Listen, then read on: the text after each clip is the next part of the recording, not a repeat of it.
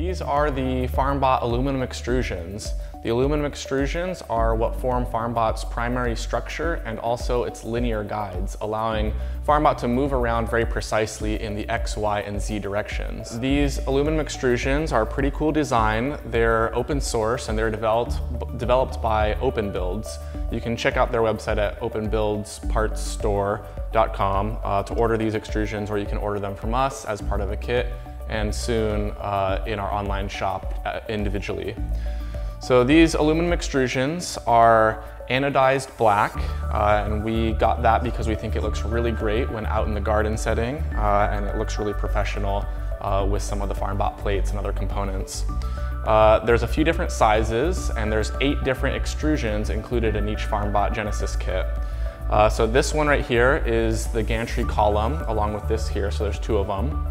It's the 20mm by 60mm size, and these are 500mm long with the version 1.2 kits. What's really neat about the aluminum extrusions is 2 things. One, this slot here on all the sides, that allows us to attach components like the plates and the plastic pieces and other little mounting brackets to these extrusions anywhere along the slot. We use a special nut called a T-nut that slots in here. So that's really neat because it's like a big erector set. You can really very quickly assemble FarmBot, and then you can reconfigure components and tighten them with just one simple screwdriver. So that's a really nice feature of using aluminum extrusions.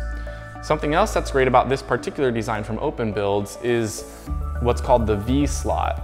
So right here you can see these 2 faces are angled at a nice V. And so that allows us to use the V-shaped wheels, and they move along the track. Again, these are not only a structural component, but also the linear guide of FarmBot. So the wheels will ride on the top and bottom of these aluminum extrusions and allow FarmBot to move in the X, Y, and Z directions. So these are the gantry columns. Again, they're 500mm long, the 20 by 60 size.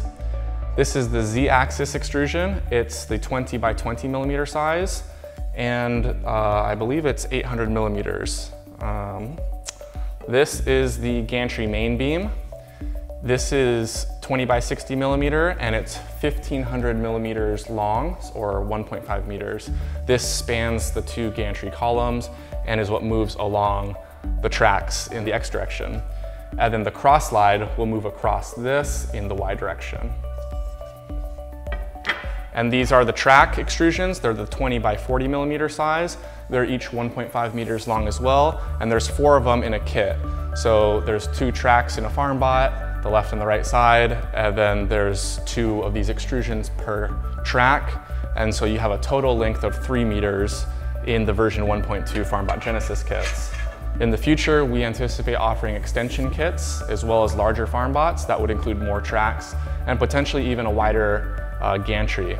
Also in the future, we may offer taller FarmBots that are suited for taller plants, which would have longer or taller Z-axis extrusions and gantry columns. But right now, the current kits are all the same size according to these specifications.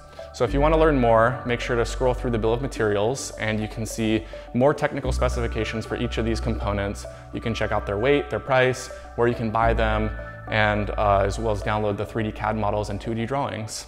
All right, thanks.